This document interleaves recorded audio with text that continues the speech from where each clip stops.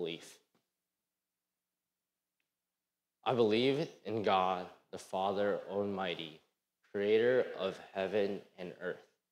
I believe in Jesus Christ, his only Son, our Lord, who was conceived by the Holy Spirit and born of the Virgin Mary. He suffered under Pontius Pilate, was crucified, died, and was buried. On the third day, he rose again. He ascended into heaven and is seated at the right hand of the Father.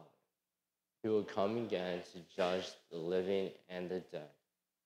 I believe in the Holy Spirit, the Holy Catholic Church, the communion of saints, the forgiveness of sins, the resurrection of the body, and the life everlasting. Amen. So today's passage will be coming from the Gospel of Matthew,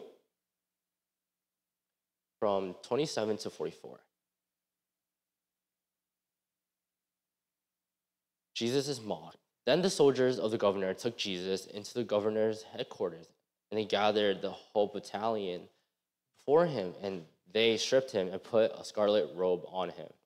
And twisting together a crown of thorns, they put it on his head and put a reed in his right hand. And kneeling before him, they mocked him, saying, "Hail, King of Jews!" And they spit on him and took the reed and struck him on the head. And when they had mocked him, they stripped him of the robe and put his own clothes on him and led him away to crucify him. As they went out, they found a man of Cyrene, Simon by name. They compelled this man to carry his cross. And when they came to a place called Golgotha, which means place of a skull, they offered him wine to drink mixed with a gall. But when he tasted it, he would not drink it. And when they had crucified him, they divided his garments among them by casting lots. Then they sat down and kept watch over him there. And over his head they put the charge against him, which reads, "This is Jesus, the King of the Jews." Then two robbers were crucified with him, one on the right and one on the left. And those who passed by derided him, wagging their heads and saying, "You who destroyed the temple and rebuilt it in 3 days, save yourself. If you are the Son of God, come down from the cross." So also the chief priests with the scribes and elders mocked him, saying, "He saved others, he cannot save himself. He is the King of Israel. Let him come down now from the cross, and we will believe in him. He trusts in God. Let God deliver him now, if he desires him. For he said, 'I am the Son of God,' and the robbers who were crucified with him also reviled him in the same way." This is the word of God for the people of God. It will be my honor to invite up our guest preacher today, Brother David. So a little information about David is he's a member of New Hyde Baptist Church, which is the same church as Micah McCormick, who preached a few months ago. So he has a very unique background in serving the Lord. So he did go to school for dance performance and works as a dancer for an off-Broadway show, Sleep No More. But even greater for this passion for dance, he has a passion to share the word and preach it to the people of God. So help me welcome our brother David to join us today.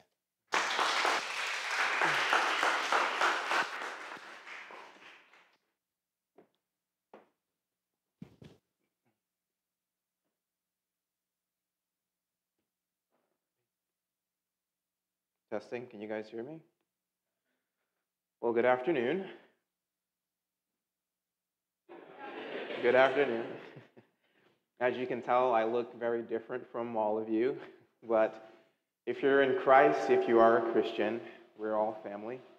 And it's a beautiful thing to see and experience just how big and diverse God's family is. And I don't know any of you personally, but I do believe that you guys are my brothers and sisters in Christ. And if the Lord loves you, I love you, and hopefully you guys love me too. And it is a joy for me to bring you His word today. Before I begin, as you guys know, my name is David Parker, and I'm getting married in literally 1 week from today. So, yeah. Sorry, ladies. Um, I'm 27 years old. I'm from Long Island, New York. And even though I grew up in church, I didn't get saved until I was about 22 years old. And I'm currently a part-time intern at New Hyde Park Baptist Church, where Micah McCormick is from. And I'm also a part-time performer, just mentioned, with an off-Broadway show, Sleep No More.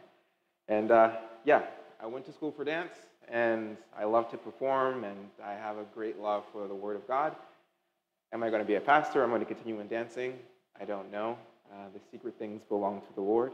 And but anyway, it's a joy for me to be here today. This morning, I have the great privilege to speak about the Lord Jesus Christ. On one hand, it is a joy to speak about a Savior who came to save sinners like you and me. But on the other hand, it is a great burden, because without the Spirit, our hearts and minds cannot comprehend in the slightest bit the wonder of wonders. Without the Spirit, our hearts and our minds are darkened to the things of Scripture. So my prayer is that as we consider our passage today, that the Holy Spirit would be at work in our hearts, and that we will be able to behold something more of the beauty of the Lord Jesus. And as a result of that, we would be all the more stirred to worship Him as Lord and King of our lives. So please join me in a brief moment of prayer. Lord, thank you for today. Thank you for the Church of Grace to the Fujianese. Thank you for this opportunity that I now have to present to them your word. Lord, it is my prayer that your people may be edified, that I would be edified. And Lord, we ask that you would sanctify us by your truth. Your word is truth. In my weakness, Lord, please help me to preach the Lord Jesus. Help me to preach for your name's sake. Amen. If you have a Bible with you, turn with me to Matthew 27. This is towards the very end of the gospel. And in our passage today, we are met with the crucifixion of the Lord Jesus Christ. And as we dive into our passage today, we're going to consider four things. Number one, the place of the crucifixion. Number two, the person of the crucifixion. Number three, an underlying principle of the crucifixion. And number four, the paradox of the crucifixion. So I'm going to read our passage just one more time. I'm reading from the CSB Bible, starting with verse 27. Then the governor's soldiers took Jesus into the governor's residence and gathered the whole company around him. They stripped him and dressed him in a scarlet robe. They twisted together a crown of thorns, put it on his head, and placed a staff in his right hand. And they knelt down before him and mocked him. "Hail, King of the Jews!" Then they spat on him, took the staff, and kept hitting him on the head. After they had mocked him, they stripped him of the robe, put on his own clothes on him, and led him away to crucify him. As they were going out, they found a Cyrenian man named Simon. They forced him to carry his cross. When they came to a place called Golgotha, which means place of the skull, they gave him wine mixed with gall to drink. But when he tasted it, he refused to drink it. After crucifying him, they divided his clothes by casting lots. Then they sat down and were guarding him there. Above his head, they put up the charge against him in writing, "This is Jesus, the King of the Jews." Then two criminals were crucified with him, one on the right and one on the left. Those who passed by were yelling insults at him, shaking their heads and saying, "You who would destroy the temple and rebuild it in 3 days, save yourself. If you are the Son of God, come down from the cross." In the same way, the chief priests, with the scribes and elders, mocked him and said, "He saved others, but he cannot save himself. He is the King of Israel. Let him come down from the cross, and we will believe in him. He trusts in God. Let God rescue him now, if he takes pleasure in him. For he said, 'I am the Son of God.'" In the same way, even the criminals who crucified him taunted him. As I just mentioned a few moments ago, we are near the very end of Matthew, and this brings me to my first point. the place of the crucifixion. I'd like us to consider the place of the crucifixion in the larger literary context first. Our Bibles today are made up of 66 books, and as you read through those books, you will realize that there are different genres. You have narrative. You have examples of that in Genesis and Exodus. There's poetry. You see that in the Psalms. And we have wisdom, Job's and Proverbs. And the genre that our passage is found in today is a gospel account. And the New Testament opens with 4 different gospel accounts. Now, a gospel is not exactly a biography. It is not exactly a chronological story, but rather a gospel is a collection of small episodes that centers around one main character. And that main character of Matthew, Mark, Luke, and John is the Lord Jesus Christ. And even though you're met with these episodes of who Jesus is as you read through the Gospels, there is one important detail to notice. And that detail is this: the crucifixion is always at the end of each gospel. And that is what I want us to keep in mind as we look at our passage today. The fact that the crucifixion is placed at the end helps us to see that everything that came before was mainly to lead us to this very moment. Everything that Matthew wrote about concerning the Lord Jesus before this event will now start to reach its climax. It is the end of the life of Jesus that helps us to make sense of his beginning. There's not only importance in the literary place of the crucifixion, but there's also much importance in the geographical place as well. Look with me at verse 33. When they came to a place called Golgotha, which means place of the skull. The exact place of Golgotha, which means Calvary in Latin, is not as clear when reading Matthew's gospel alone. But when we take into the other gospel accounts, we have a much picture of where Golgotha is. Listen to these words from Mark 15, verses 20 and verse 22. After they had mocked him, they stripped him of the purple robe and put his clothes on him. They led him out to crucify him. They brought Jesus to a place called Golgotha, which means place of the skull. John 19, verses 16 through 17, and verse 20. Then he handed him over to be crucified. Then they took Jesus away. Carrying the cross by himself, he went out to what is called place of the skull, which is in Aramaic, is called Golgotha. Many of the Jews read this sign because the place where Jesus was crucified was near the city. Golgotha's geographical place was outside the city of Jerusalem. While this was a common place for criminals to be crucified, this place bears much importance when considering the crucifixion of the Lord Jesus. While the place of Golgotha being outside the city may seem like a small detail, there is actually a big implication to see. And just to give a little hint, the reason why Matthew is writing in the first place is that he wants the readers to see that Jesus Christ is the fulfillment of all that the Old Testament prophesied. In the Old Testament, within some of the Levitical sacrifices, there was a part in some of the offerings where the priest had to take the sacrifice and burn it outside of the Israelite camp. Listen to these words from Exodus 29:14. But burn the bull's flesh, its hide, and its waist outside the camp. It is a sin offering. Leviticus 16:27. The bull for the sin offering and the goat for the sin offering, whose blood was brought into the most holy place to make atonement, must be brought outside the camp, in their hide, flesh, and waist burned.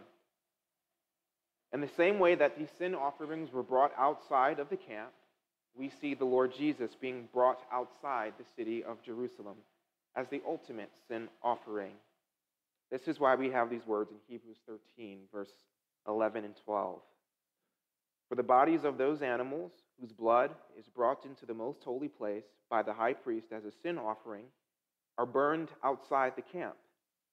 Therefore, Jesus also suffered outside the gate so that he might sanctify the people by his own blood.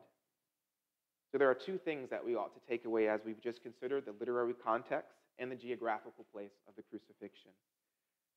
Because the crucifixion is placed at the end of the earthly ministry of Jesus in the gospel writings, we can conclude that Jesus came to this earth to die.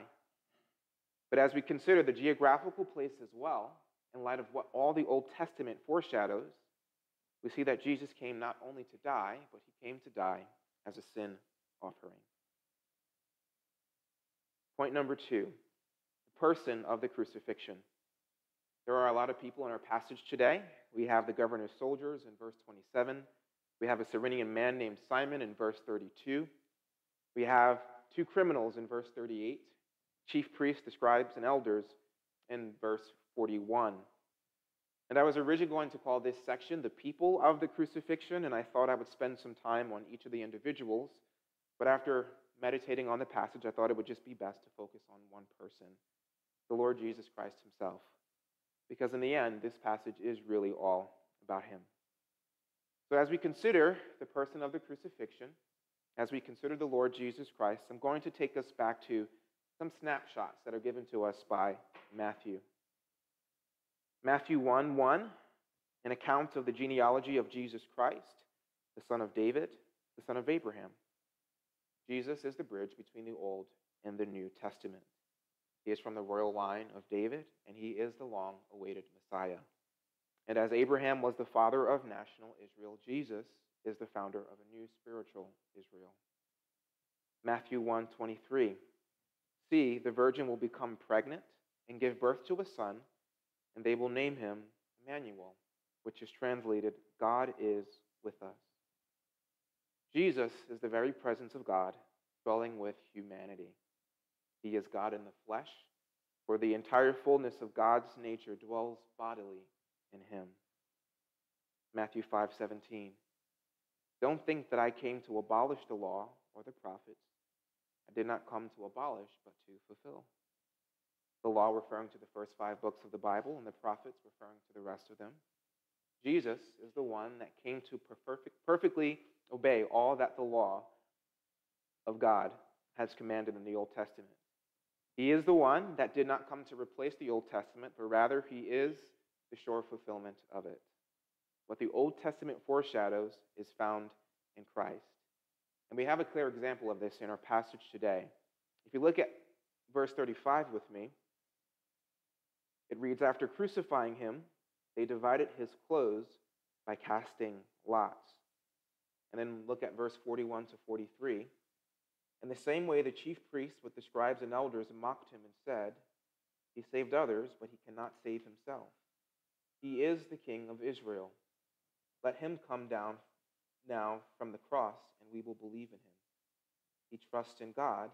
Let God rescue him now, if he takes pleasure in him. For he said, I am the Son of God. Now turn with me to Psalm 22.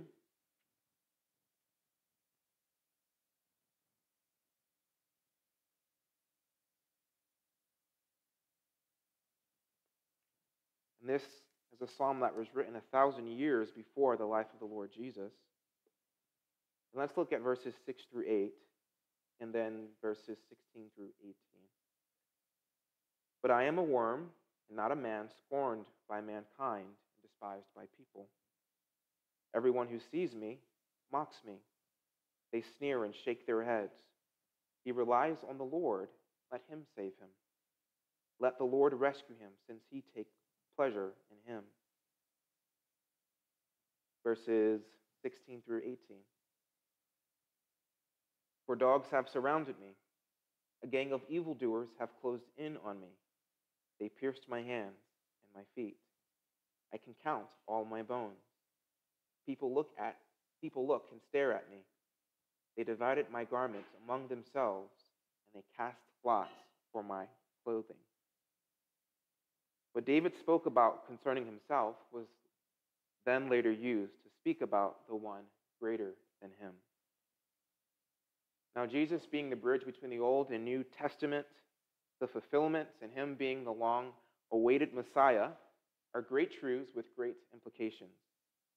But I also know that it can be hard to understand what those truths really mean for us today, individually as people. So in addition to what I just read, I want to give you a few more snapshots of the Lord Jesus found in the Gospel of Matthew. I will be doing some more reading, but the Word of God is living and effective, sharper than any double-edged sword. So I pray that as I read these passages, the Word of God would be at work in your hearts. So just listen to these words from Matthew. Matthew 8, verses 1 through 3. When he came down from the mountain, large crowds followed him. Right away, a man with leprosy came up and knelt before him, saying, "Lord, if you are willing, you can make me clean." Reaching out his hand, Jesus touched him, saying, "I am willing. Be made clean." Immediately, his leprosy was cleansed. Matthew 9, verses 10 through 12. When he was reclining at the table in the house, many tax collectors and sinners came to eat with Jesus and his disciples. When the Pharisees saw this, they asked his disciples, "Why does your teacher eat with tax collectors and sinners?" Now when he heard this, he said, "It is not those who are well who need a doctor, but those who are sick. Go and learn what this means. I desire mercy and not sacrifice. For I didn't come to call the righteous, but sinners." Matthew 9, verses 35 and 36. Jesus continued going around to all the towns and villages, teaching in their synagogues, preaching the good news of the kingdom, and healing every disease and every sickness. And when he saw the crowds, he felt compassion for them, because they were distressed and dejected, like sheep without a shepherd. And lastly, Matthew 15, verses 29 through 31. Moving on from there, Jesus passed along the Sea of Galilee. He went up on a mountain and sat there, and large crowds came to him, including the lame, the blind, the crippled, those unable to speak, and many others. They put them at his feet, and he healed them. It is impossible to miss the love that the Lord Jesus had for people, and particularly for those who were considered unclean, for those who were despised by society, those who were distressed and dejected, those who were unwell. When we turn on our TV today and when we scroll through social media, you'll get to a certain point where you'll find yourself, what is going on with the world? And the simple answer to that question is this: the world is spiritually unclean and unwell. The world is spiritually lame, blind, and crippled. And if we are honest with ourselves, we are all spiritually lame, blind, and crippled. I'm spiritually broken, and you're spiritually broken. But the person of the crucifixion, the Lord Jesus Christ, came to die for people like you and me. This is the person of the crucifixion in our passage today. The Lord Jesus Christ himself, the God-man, the friend of sinners, who was flogged, who was stripped, who was crowned with a crown of thorns, who was mocked, who was spat at and beaten with a staff, and who was crucified. The only one who ever existed that committed absolutely no wrong, humiliated at the hands of wicked men. Now one could ask, where is God in all of this? Is he just standing by twiddling his thumbs as this injustice is happening? And this leads me to our next point. An underlying principle of the crucifixion. If we want to make sense of our passage today, if we want to make sense of the crucifixion of the Lord Jesus, there is an underlying principle that we have to understand. And that principle is this: what man means for evil, God means for good. What man means for evil, God means for good. If we were to go back to the early stages of Old Testament history, we would encounter the story of a young man by the name of Joseph. Joseph was one of 12 sons, and he was a favorite by his father. And Joseph's brothers grew very jealous of him, and they envied him very much. And when they got tired of him, they decided to betray him and sell him as a slave. In addition to that, later on in his life, Joseph got falsely accused of rape and sent into jail. But fast forward many years, Joseph finds himself in a position of authority, where if he wanted to, he could have had his brothers killed. But instead of being brash and revengeful towards his brothers, we have these words from Genesis 50, verse 20. Joseph says to his brothers, "As for you, you meant evil against me, but God meant it for good, to bring about that many people should be kept alive, as they are today." In other words, when Joseph's brothers really did plan to do him wrong, they did. They made the deliberate decision to throw him into a well, to sell him into slavery, and to lie about his death to their father. But at the same time, they were not at all aware of how their actions were a part of a much bigger plan that was meant for the ultimate good. There was another planner. So when Joseph said these words, "As for you, you meant evil against me, but God meant it for good," Joseph understood something profound about the sovereignty of God that must be considered in our passage today. Joseph understood that the outworking of history is not left to chance, that it's not left to the whims and wills of human beings. But in actuality, there are two planners in history. There's God and there's man. And this is what we see in our passage today. On one hand, we have the governor's soldiers who do not have the slightest bit of remorse in their actions towards Jesus. They are planning and they are deliberately inflicting pain, scorn, and mockery. And yet, on the other hand, we have these famous words from Isaiah 53 that speak about the suffering servant. "But he was pierced for our transgressions, he was crushed for our iniquities. The punishment that brought us peace was on him, and by his wounds we are healed." What the Roman soldiers meant for evil, God meant for good. On one hand, we have the chief priests, the scribes, and the elders who were trying to figure out a way to kill Jesus from the very beginning. And in our passage, we see them mocking the Lord Jesus by saying he saved others, but he cannot save himself. But on the other hand, we see in Matthew 16, verse 21, that it was necessary for Jesus to go to Jerusalem, to suffer many things from the elders, the chief priests, and the scribes, be killed and be raised on the third day, because the Son of Man did not come to be served, but to serve and to give his life as a ransom for many. What the chief priests, the scribes, and the elders meant for evil, God meant for good. Now, if this is so with the crucifixion of the Lord Jesus Christ, if the Lord is able to bring about eternal good and salvation through what seemed inhumane and downright cruel to truly the only innocent man that has ever walked the earth, how much more will the Lord make good out of the things that are wrong in this world? Things seem to be getting worse and worse. That may be true, but all things work together for good of those who love God, who are called according to his purpose. All things work together for the good. And this brings me to our last point for today, the paradox of the crucifixion. Today, you're very likely to see people wearing a gold chain of a cross or have a tattoo of it somewhere on their body. And when we look at crosses today, there's generally a positive connotation to it. But in the days of Jesus, the cross was the last thing people wanted to associate with and identify with. In the ancient world, the cross was synonymous with crucifixion. As we saw in our text today, death by way of the cross was truly the most horrible. For the Jew, you were considered cursed by God if you were crucified. Normally, after a criminal is condemned, he was to be beaten severely with whips that would leave his skin open with many gashes. And from there, the criminal would have to carry one of the beams of the cross to his execution site. And from there, he would then be stripped naked and have his hands and his feet nailed to a cross.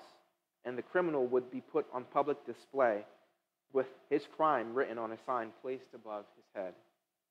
Truly, there was nothing more shameful and humiliating. And yet, this is part of what the Lord Jesus Christ endured so that we might be saved. Brothers and sisters, the paradox of the crucifixion is this. It is the message of the cross. The message of cross that is foolishness to those who are perishing, but to us who are being saved, it is the power of God. The paradox of the crucifixion is this, is that the Lord Jesus became naked so that we might be clothed in righteousness. He redeemed us from the curse of the law so that He redeemed us from the curse of the law by becoming a curse for us.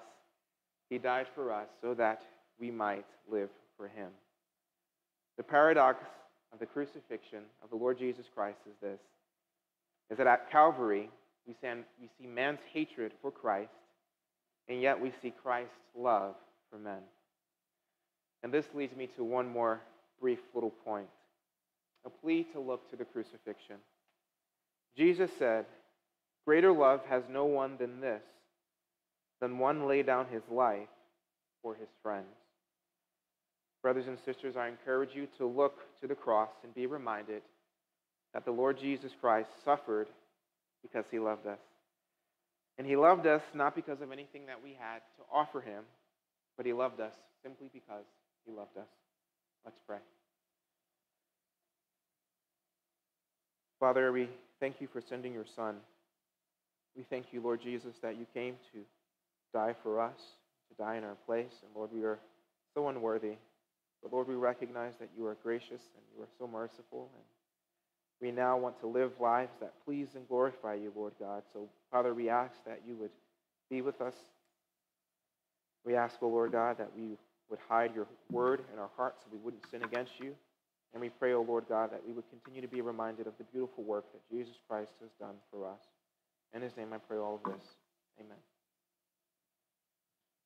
Please rise to sing a song.